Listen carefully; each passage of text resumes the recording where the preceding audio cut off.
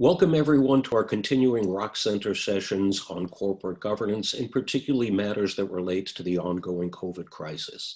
Our guests today are Henry McVey and Nick Bloom, my two favorite macroeconomists in the entire world.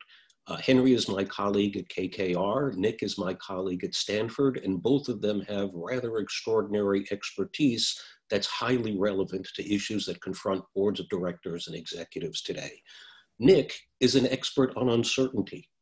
Nick knows more about what we don't know than just about anybody I can imagine, and having an expert on uncertainty in today's very uncertain times is about as fortunate as we can be. Henry McVey is the very rare macroeconomist who actually has to put his money where his mouth is. Henry's the kind of guy who can't just spout off, and if it turns out that he's wrong, go, oh well. Henry's the kind of guy who actually gives advice to people who put money at work, and therefore I think thinks deeply and differently about how to view the current macroeconomic situation. And with that, by way of an extraordinarily brief introduction to two luminaries, let me begin by kicking it over to you, Henry. What are the current economic forecasts? How is uncertainty reflected in those forecasts, and how have those forecasts evolved? Great, and thanks for having me. And if we can move to the first slide, I'll just talk a little bit about some of the uncertainty and the way if you can go to the next slide. There you go. What you see here is, and there are lots of numbers on the page, I just would focus you on the top left-hand side where we look at what's happening with the consensus estimates, and we track these from Bloomberg, but what you see is the best estimate, or the high estimate, is -2, whereas when you look at the low number, it's -10. So pretty extraordinary gap. We haven't seen anything like this over the history of forecasting that we've done, and this comes from 78 different respondents. On the right-hand side, what I show you is some of the top forecasters from the sell side, and you can just look at the variety of difference, not only in 2020, but also in 2021 and 2022. And the consensus, if you roll them all up, looks more modest or less with less deviations down at the bottom. But ultimately, these are wide gaps with dramatic moves. And Nick and I will spend more time with Joe talking about this uncertainty and how we're dealing with that. Yeah, and what's really fascinating is if you look at the data on the right and you just look at maximum dispersion over 2020, Citigroup is the most optimistic. They're estimating a decline in a GDP of 3.3% year over year. The most pessimistic appears to be UBS, all right, down 8.2. And that's a stunning spread in terms of expectations when we're already halfway through the year, right? That's the other thing to understand. We've got half of the results in, and we're just now looking over the remaining 6 months, and look at that dispersion. Stunning. And I think, if you go to the next slide, it really speaks to what's going on. So if you think about this, U.S. Economy, about 70% of it is consumption, and people are trying to get their head around who's really spending and how much are they spending. So if you take a step back, on the left-hand side, you see top 10% of Americans now account for about 50% of savings and about 50% of spending. And somewhat interestingly, they've actually kept up their consumption in the near term. We actually think that's going to slow in 21, but to date they've spent. And on the right-hand side, what I showed here is really how powerful the government stimulus has been. And so wages and salaries in April were actually down 9%. And by the way, these are mind-boggling numbers in a historical context. That was about 1.9 trillion decline in wages and salary. Yet at the same time, personal income was up almost 11%, up 2.1 trillion. Importantly, 100% of that increase in personal income came from government transfers or from the fiscal programs initiated by the CARES Act and other things that the U.S. government is doing. So to really understand what's going on with the consumer, you can't just think about traditional consumption. There are major factors going on, one in terms of concentration of wealth, and the second is how the government is responding in terms of those unemployed or either in the low and middle income and even the high income. I would also just close with the consumer, thinking about that there's a real debate on unemployment. Less than 70% of the respondents who typically talk about unemployment actually filed their forms last month. It's down massively. And what you see is that some statistics would say unemployment's about 13%, but if you adjust it for people that were employed that were not at work, it took it up another 3.5%. So there's still a wild debate, not only on where the spending's coming from, but also who's actually in the labor force and not. And if GDP is labor force times productivity, these have huge implications, and hence the huge disparity that we've seen. If you go to the next slide, I'll just close with some thoughts. I mean, right now the US, between monetary and fiscal stimulus, has spent about 44% of GDP, which is the world leader. It's more than Europe, and kind of the 35 to 40%. If you can move to the next slide, there you go. And what that's done is it's driven a huge growth in money supply, not the money multiplier, but money supply at a time when nominal GDP is contracting, as we just saw. And so a lot of that money that's not making its way into the economy is actually going into financial assets. And if you look at the right-hand side of the chart here on page 4, what you see is about 5 stocks now account for 21% of the market cap of the S&P. If you look at that differently, the top 5 stocks now have a market cap that's larger than the bottom 310 stocks in the S&P. So we talk about the S&P being an index, but the S&P is not reflective of the economy. And we can come back to this. It is an index unto itself. Many of the top companies in the index are gaining market share. They're COVID beneficiaries. And so you've seen a real concentration of market cap increase during the pandemic. And the final part I would just close with is on the left-hand side is even people that are in the business of forecasting earnings, in addition to GDP, you need to focus on what the drivers are. And last decade, 100% of the earnings, which you can see in terms of the red line, came from the technology sector. 100%. There was no growth ex technology. And as we think about the transformation towards greater digitalization and e-commerce that we're now facing, that's going to create, one, more uncertainty in terms of forecasting, but two is it means that you'll have revolutionary changes in industries and the way that the sell side think about ultimately projecting these numbers, and from our position at KKR, how we think about investing behind these trends. So with that, I'll pause and either turn it back to Joe or on to Nick. So Henry, that was a flood of information. That was absolutely fantastic. What you pointed out in many different ways is that not only do we have separate challenges in the economy, people often talk about wealth inequality among individuals. We're seeing the same thing in the stock market as well.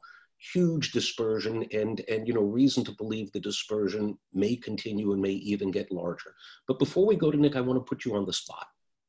We've been talking about the range of estimates in terms of what's likely to happen in the future with GDP. What do you think is going to happen and why? Where do you fall in this dispersion? You unfortunately have to have a view. Yeah, we do. I mean, as you know, we're a $200 billion asset manager. I also serve as the CIO of the firm's balance sheet, which is about $15 billion. So I'm thinking about these issues every day. For GDP, we're at about minus 6.5% this year. And so what's incorporated into that is that you have a notable increase in employment over the next 2 months. Remember that about 70% of the job growth the last 6 months before the downturn was in 3 sectors: business services, education and healthcare, and travel and leisure. And those have been the hardest hit areas. We actually think you'll see some job growth in those areas before employment levels out and going into the fourth quarter. We also incorporate into our forecast that there is another program in terms of probably $1 trillion stimulus package that does help consumption continue. And then the final thing I would say is, while we're not calling for an explicit second wave, we do believe in the United States that new cases is going to continue to stay at a fairly robust level, given the government's policy around opening up potentially too quickly in several major areas. You're seeing that bear out in the numbers. Hugely important, and thanks for that insight. Nick, you're an expert on uncertainty, and we've already had a hint from Henry's presentation that the amount of uncertainties we see in the economy is unprecedented. Just look at that span, all right? Look at the range of the expectations that are generated from firms that are supposed to be the experts in this space. The experts can't agree. Nick, what can you tell us about the science of uncertainty and about how all of your research around uncertainty feeds into the current environment? Well, you're right. I mean, uncertainty is just at incredible levels right now. So in fact, I'm going to pull up some slides as well. So if you could pull up my slides, thank you. So as backdrop, my PhD that I completed back in the late 90s was actually on uncertainty. So I've seen 25 years of data, and on the left is actually a graph of exactly what Henry was talking about, which is disagreement of 1 year ahead GDP forecast for the US. Comes from the Survey of Professional Forecasters. So there's about 40 forecasters, KKR, Goldman, JP Morgan, etc., each year. And, you know, before the pandemic, basically people agreed there just wasn't much variation. You know, Goldman's may say 2.4%, JP Morgan may say 2.2, but, you know, you're really splitting hairs there. Suddenly, as we've just been discussing with Joe and Henry, there has just been an explosion and disagreement over what GDP growth rates are going to look like. And you've seen differences of, you know, up to 6-7%, because frankly, nobody knows. There's incredible unknowns. Just to be clear what they are. There are unknowns medically. So there's a, you know, I was actually involved in a large debate in Stanford, or more like presentation, including from several of the faculty in the medical school. And it's very uncertain over, you know, the progress of the vaccine trials and how long, you know, it would take to roll these things out. So there's a big medical uncertainty hanging around us.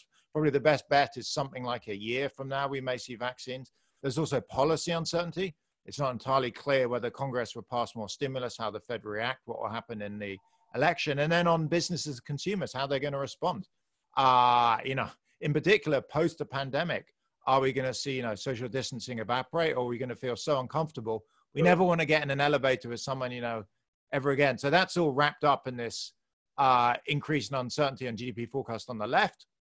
On the right is another measure I developed with two colleagues of mine, one at Chicago University and one at Northwestern, which is called the Economic Policy Uncertainty Index. And it basically scrapes around 2,000 US newspapers each day for the frequency of articles that discuss economic policy uncertainty. And it's averaged to be 100 before 2010. So you can see now, I mean, again, it's just incredible levels. You know, on average, this index is around 500 in post-pandemic. So just, I personally have never seen anything like this. You have to really go back to the Great Depression to see, you know, if you have data back that far, uncertainty levels of this magnitude. So we can go forward a slide, thanks. So another way to measure it, I've actually been working also with the Bank of England in the UK, and we put together a survey called the Decision Maker Panel. And this was after Brexit, so right after Brexit in 2016, it was pretty dark times for the UK economically. So I got together the Bank of England and Nottingham University, we put this survey together, and it covers around 3,000 UK firms per month. So it's the largest regular survey, covers about 10% of actually all UK employment. So it's kind of pretty representative. And we had this question right from the beginning asking about Brexit. So we asked, how much is Brexit a source of uncertainty? Is it the top source for firms? Is it one of your top three, one of many, or not at all? And of course, from March onwards, COVID, you know, came up as another major threat. So we, of course, included a question on COVID. And this is the share of firms week by week that are reporting COVID as their largest source of uncertainty. And you can see at the beginning of March, right, really at the kind of, you know, the first day of the stock market fall in the US was February the 23rd. So we can kind of date the pandemic awareness from them. But so this is early on. Beginning of March, 25% of firms report COVID is their largest single source of uncertainty. You know, Brexit was listed by another 25% of firms. So it's kind of a battle, an economic battle between King Kong and Godzilla, Brexit versus COVID. You can see COVID won. You know, COVID, it just became to dominate the landscape in the UK, which is very similar to the US, with around 90% of firms from mid-March onwards. And it's dropped back down again, but it's still totally dominant economically. You know, the biggest driver of uncertainty for firms is still, the majority is COVID. There's a bit of Brexit and there's a bit of other idiosyncratic things like, you know, CEO health or major customers. But this is just, you know, I have never seen anything like this as a driver of uncertainty. And if we go down a slide, thanks. So another measure that I like a lot, again, a very financial measure, is the number of firms that have abandoned earning or suspended financial guidance. So, again, before the current pandemic, I'd never heard of firms. These are main, famous S&P 500 firms, FedEx, GE, Starbucks, etc., have basically said it is impossible to forecast our business, so we're just pulling all our guidance. And that just tells you how uncertain large companies are. And we can see by now more than a third, reaching more than a half of firms have just entirely pulled guidance. So for Main Street, as in actually US firms that are driving economic growth and consumers and media, we've seen every measure of uncertainty seems to have peaked at incredible levels in April. So next slide, thanks.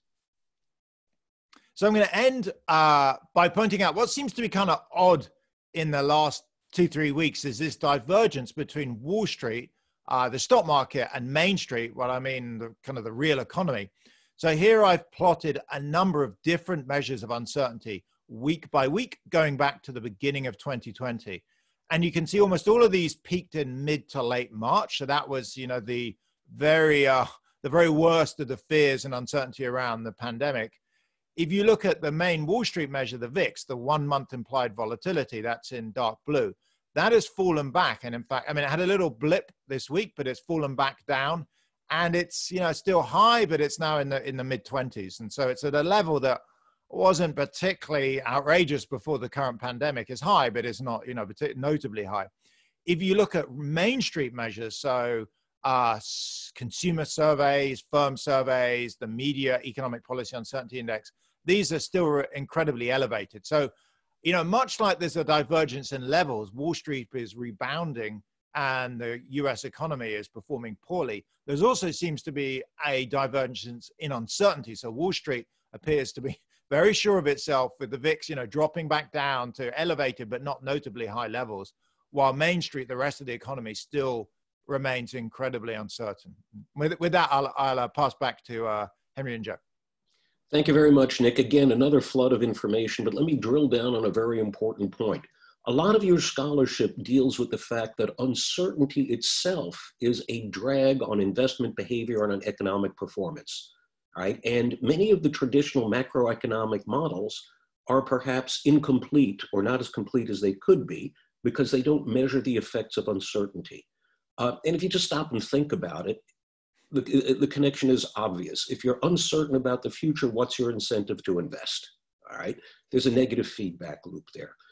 Given the extraordinary, unprecedented levels of uncertainty we see, Nick, how do you see that affecting growth forecasts in the future? Well, you're exactly right. There's a huge debate right now on, the alphabet soup of recoveries. Is it a V shape, a fast drop and recovery? Is it a U shape, or a Nike swoosh, like a drop and gradual recovery, and an L shape, a drop and really no recovery? And I think indicators uncertainty are extremely useful for plotting out between these. And in fact, the literature on this goes back to Ben Bernanke, so the former Fed chair. His PhD thesis was actually, as it happened, on a kind of similar topic to mine. It was on the impact of uncertainty on the economy and how it can cause recessions and slow down recoveries.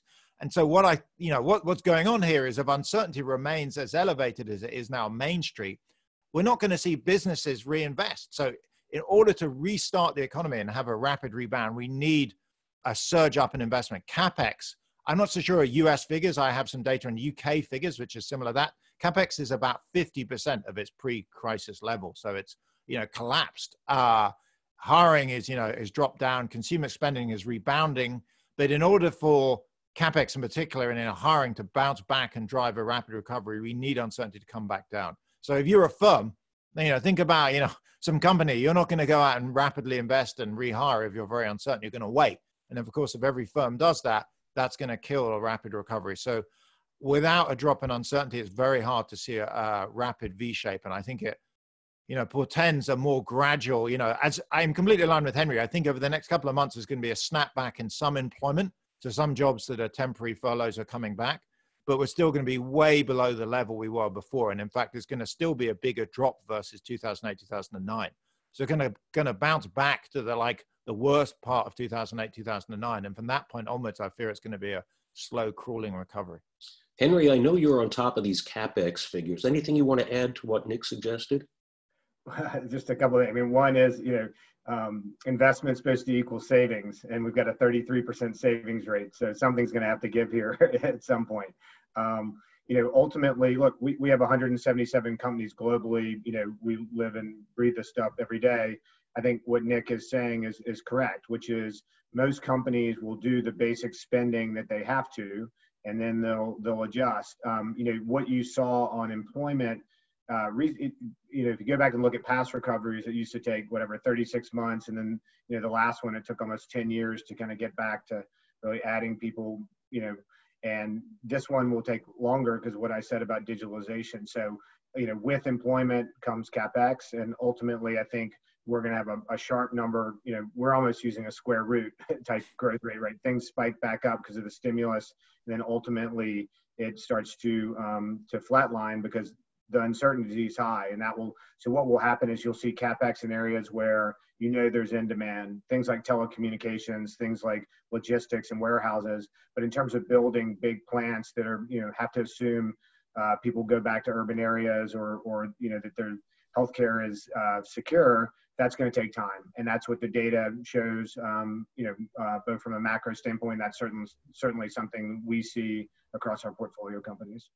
Yeah, now both of you have commented on the gap between the real economy, Main Street, and Wall Street, where stocks are doing well, a subset of stocks are doing particularly well, and a large swath of US citizens are really suffering. Nick, I wondered, could you expand on the causes of that gap and potential future implications? I think there's 2 or 3 drivers of what's going on. One is obviously interest rates are incredibly low, so that pushes up Wall Street. I mean, the basic idea that you got to put your money somewhere, and the return on fixed income and bank savings, if you like, is incredibly low. A second factor, exactly as Henry pointed out, there's been an incredible jump in the US personal savings rate, just amazing. Again, I've never seen anything like this. So you can go and look at data from the national accounts and look at US personal savings rate. And, it moves over time. And economists used to get really excited about moves of 0.5%. Like, wow, the personal savings rate has gone from 7 to 7.5%. And we'd have a drinks party to celebrate. Currently, it's gone from 7% in January, February this year to 33%. So it's gone up by, it's gone up from basically more than 3-fold. So that is just an immense amount of money that the American consumer is saving. And why is that happening? It's happening exactly as Henry pointed out. The top half of Americans, so frankly, people like us and probably almost all your listeners, are mostly still getting the same income as they were before, but we're not spending money. I mean, if I think of myself just personally, all my holidays are canceled. I can't go out to shops. I have 4 kids, but we can't do anything. So what's happening? That money is just accumulating in my savings account, and many people are opening up, investing that in the stock market. Where else are you going to put the money? So that's the second driver. And then the third driver. Let's also talk about the bottom half. All right. The people that are not on this webcast, the people, that are not listening to us, they're getting crushed. All right. And the number of bankruptcies that we're likely to see, the number of people who can't pay the rent, the number of people, who are out of jobs, all right, and living on unemployment. And it's that gap was bad heading into COVID. It's going to get worse. Yes. It's another, in some ways, the 2 worst economic things to come out of COVID are, one, the slowdown in growth. And it's both I love Henry's square root. I was thinking, I don't know if you patented that shape, but that's better than any alphabet letter. The square root is exactly right. Rapid short rebound, but a flat line. So that, that's pretty pessimistic on growth. The other thing is it's going to dramatically kick up inequality, and both short and long run. So explain on the long run, it's not as obvious on this, which is right now, there's an explosion of working from home. In fact, it's the other thing that I'm working on. And what we see is the top half of the US economy by income are basically working from home. The bottom half is right now either on premises, but a lot of them are getting stimulus checks from the government. So you may think that's good, they're getting income. There's a huge problem though in terms of accumulating experience and skills. If you're unemployed for the next 6 to 9 months during the recession, you're really damaging your long-run earning ability. So inequality, we're setting a time bomb for long-run inequality. The rich are getting more skilled and experienced. They're remaining in work. the less educated and less skilled are basically, many of them are not working, and, you know, they're storing problems for the future. So, you know, there is a major problem with inequality. And I think that actually has a big implication for policy going forward. So I think when we need to raise taxes, given how much, you know, it's basically this pandemic has hurt the young and the poor, we're going to see the groups that pay taxes, I think, I suspect, are going to be the older and the rich. There's going to be a sense of not quite retribution, but kind of evening the scorecard, particularly, obviously, the Democrats win in November. So over to Square Root McVey, you've got a new nickname over here, Henry. I know that that inequality in all of its forms is something you've been focusing on for many years. How do you perceive the situation evolving now? I mean, look, ultimately, the U.S. right now spends about 10 to 20 basis points on worker retraining as a percentage of GDP. In the developed world, that's second from the bottom. Just only Mexico is below the United States. And so that's a massive issue. And if you go back to the chart I used where I talked about 100% of earnings coming from technology, that speaks to exactly what Nick just referenced, which is skills-based learning is going to have to be accelerated at a time where it's actually not working in our favor. And so that's going to have to be both private sector working hand in hand with the government. But the near term is that you're having issues where the unemployment, unfortunately, is hurting some of the lower income. It's hurting in urban areas, and ultimately, I think that that's going to lead to political change and policy change. And so, most downturns, while everyone's different, typically what you see coming out of this is a shift in policy. And so we'll learn more about this in November. But ultimately, when you do look at income equality, it's about as extreme as it was since the late 1920s, early 1930s. And I guess I would just say, as a son of a former headmaster, like, education is the greatest agent of change, and education comes in multiple forms, but the pace of learning and the pace of change in the workplace today is accelerating. It's not decelerating. And so as we think about worker retraining, it has to be a massive focus on a go-forward basis, given both the headwinds and the tailwinds that I've mentioned around digitalization, e-commerce, and also I just think that, and Nick is working on this stuff, consumers are going to think about where they work. They're going to think about how they shop. They're going to think about, what is safety, healthcare safety, food safety. All those things are going to shift. And so it's a very, as we've talked about, it's an uncertain time. It's a dynamic time. And typically you get economic winners and losers coming out of that. The stock market right now is saying that these winners will be very concentrated.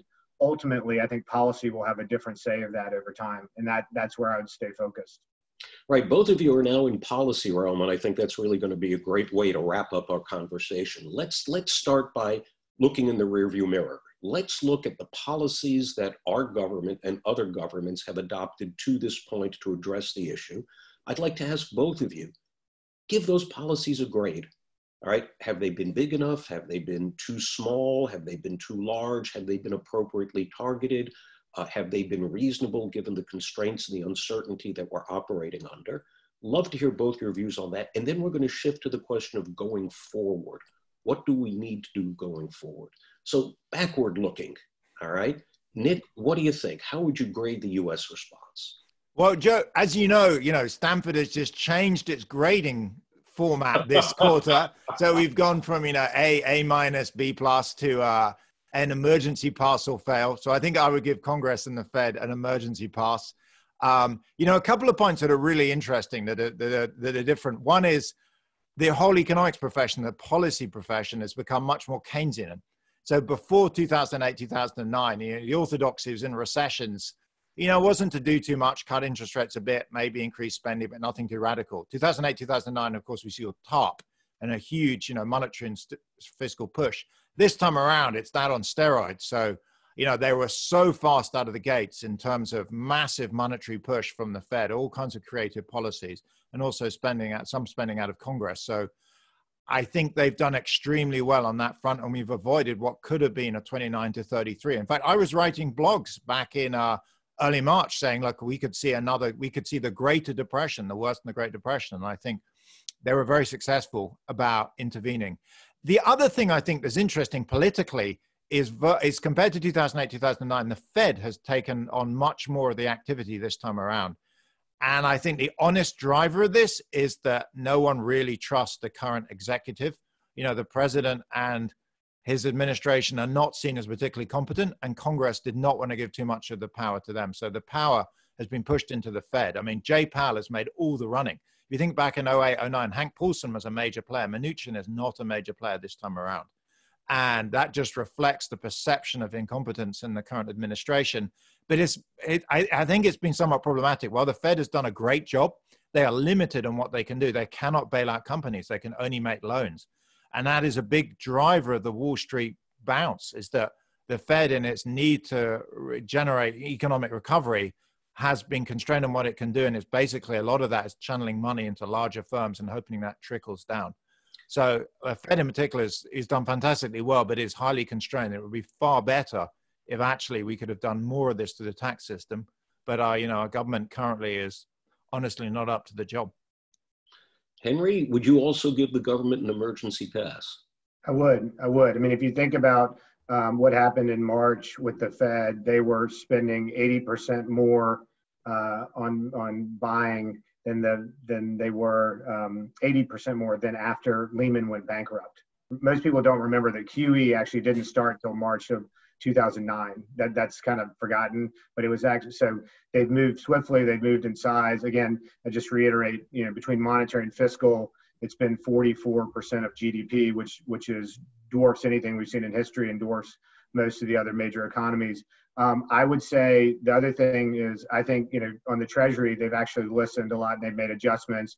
If you think about small businesses, you used to have 75% of the money would go into employees. Now that's down to 60%.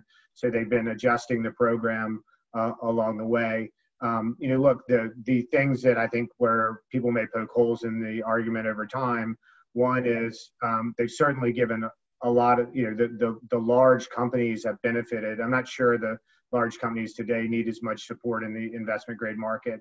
Really, where we are being hardest hit in this country is the small to medium-sized businesses, and that should continue to be an area of focus. The second thing I think that we have to wait to judge is, remember, let's go back to Europe in 2011, where everybody embarked on an austerity campaign too quickly. And that ultimately led to disinflation and slow growth. And so what will be critical is that the central banks around the world hold these assets for some time and let them mature, and they don't push back on Treasury and other government agencies to try to narrow the deficits too quickly, and you have a problematic issue. But make no mistake, the policy right now is to hold nominal interest rates below nominal GDP, right? When you get in a rut like this, you devalue your currency, you deflate your wages, or you default on your debt, or you hold nominal interest rates below nominal GDP, and try to resuscitate the economy to kind of make the debt go away and make nominal GDP grow. And so in the last cycle, we didn't have nominal GDP grow. It just didn't. And so that led to an upward move in financial assets, but the money multiplier never took off. And so I think that ultimately on this cycle, what we want to watch is, again, managing the austerity provisions. And then two is, you've got to create, back to our point on confidence, so you get capital expenditures investments, but ultimately you have to get the money multiplier working so that there's some money creation, and that will create some faster nominal GDP. If we're going to put people back to work and we're going to have deficits get reduced, nominal GDP has to grow. And globally, since we've gone to negative interest rates, after the 2008 events, we've gone from 0 negative interest rates to 14 trillion in negative interest rates, and at the same time, nominal GDP has gotten cut in half, from 12% to 6%. That's not what they were shooting for. Well, that's a pretty gloomy prospect, and now let's wrap up by some forward-looking projections in a realm of maximum uncertainty. So we're basically throwing darts in the dark here. Nick, what do you think the government should do, and what do you think it will do? U.S. government forward-looking. Right now, in terms of what it is doing, it's continuing to run most of the policy through the Fed. What I'd like to see is more fiscal policy.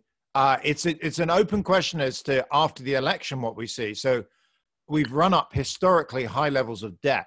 So debt to GDP is going to surpass the levels we saw after World War II. And if you look back after World War II, in order to pay down the debt, US pushed up tax rates. And in fact, the top rate of federal income tax went to 90%.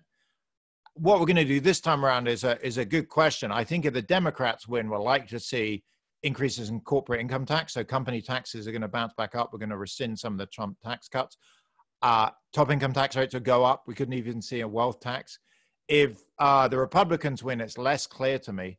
There used to be a big zeal in the Republican Party to push down debt and have, very tight budgets, but that seems to have disappeared. So my guess is more will just carry very high levels of debt going forwards, which is fine. We can live with that. Japan has over 200% debt to GDP. The only problem is it's kind of like we'll be in Italy land. We'll be in a country that has such high debt to GDP levels. If you get hit by another pandemic, or imagine there's a massive earthquake in California, we need, bailout cash. We've got less scope to act again in future. And so, we've just lost a major bullet.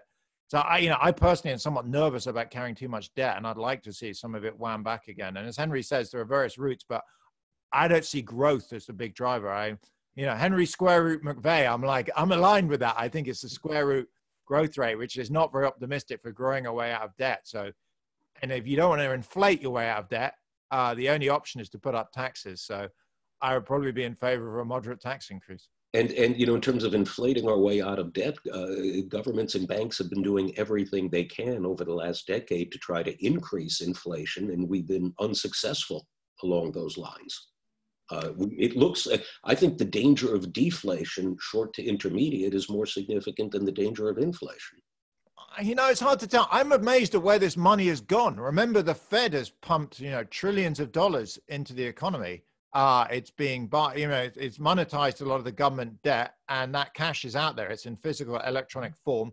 A lot of it's been held on the balances of banks. So banks, partly through increased regulation, are forced to hold higher balances. A bunch of it is in the personal savings account of Americans and, internationally.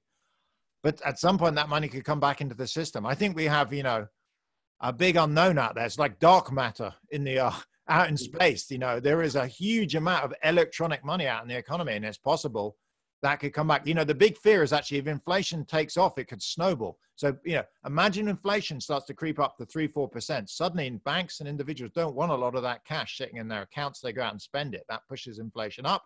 That means they get rid of more cash. So the thing is not totally stable. That's, my fear that something spikes up inflation. Imagine an oil price shock or a devaluation or something that kicks inflation up. So I'm not entirely comfortable with the enormous amounts of cash that are out there. But so far so good. And of course, deflation is the biggest threat in the short run. Henry, forward looking. So I would say a couple of things. One is I think the near term is deflationary because the money multiplier is still not working. Ultimately, for us to get inflation, you'll have to have more money directly going into the consumer where they just spend it and you create demand pull inflation. So near term, we're kind of in the disinflation camp, but we are watching this change in policy where the government is doing helicopter money, and does that lead to inflation? But it's not our base view. In terms of what we need, look, we need to create incentives for people to go back to work, not to be out of work. Right now, the average person that's unemployed is making about 114% of their base pay pre-coronavirus. So I think you need to create an incentive system where people are incented to go back to work, companies are incented to hire, and you see some of this in Europe. You have a heavier hand of government, but ultimately their unemployment rate has been lower. And so that's important. I also would create tax incentives that encourage reshoring. I think that's an easy win. And I also would spend more money on worker retraining, and I would try to come up with one mandate that everybody agrees on around infrastructure. That's certainly where I think Europe's headed, and I think the U.S. should try to do that. I do think we'll see modest tax increases to start. Over time, it seems to me that that's the way we're headed. But I think you got to take baby steps. That would be my major, which is you need to create positive reinforcement, and that comes from worker retraining, encouraging companies to spend on things here, and ultimately incenting Americans to go back to work and creating benefits for them doing that. you can't have a long run system that's predicated on people getting money for being unemployed, and that's not what Americans want. They want to work. That confidence creates savings. That confidence creates a desire to spend over time and to create better household formation. And so those are the long-term drivers, and ultimately they create productivity. But again, I get back to, I'm very focused on this technological issue, and I think we're going to have to focus on creating jobs for the next America. And given some of the dislocation we've already had, that's going to take time. But that's where I would be focusing. And I think to Nick's point, what's happening this fall with the election has huge ramifications. As a country, we're pivoting to the right around borders, and we're pivoting to the left around social inequality. And these are going to be very high profile issues that dictate policy well into 2021. But my gut is that ultimately the framework, if you look at history, would suggest that you do enter a higher tax regime. And we just need to be thoughtful about that so that you don't create disincentive.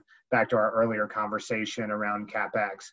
CapEx ultimately helps to drive jobs, it drives productivity, and it keeps inflation low. And if you don't do that, you run the risk of running into modern day stagflation with high deficits, which is not necessarily a pretty picture. You know, the other upside I'd say is, as Joe, you and I have talked about, there's a massive amount of money being spent around the vaccine. And ultimately, you know, I do think you have to hold out hope that the American economy and the American people are able to deal with this in a better framework than what we saw during the first quarter and the second quarter of 2020. And I'm optimistic about that. You guys are great. I hope everybody now understands why you're my two favorite macroeconomists. We've got Nick, nobody knows nothing, Bloom, and we've got Henry Square Root McVey. Really, thank you both. You guys were absolutely great. Thank you so much. Thanks very much. Thank you for having us. Absolutely, it was great. Thank you.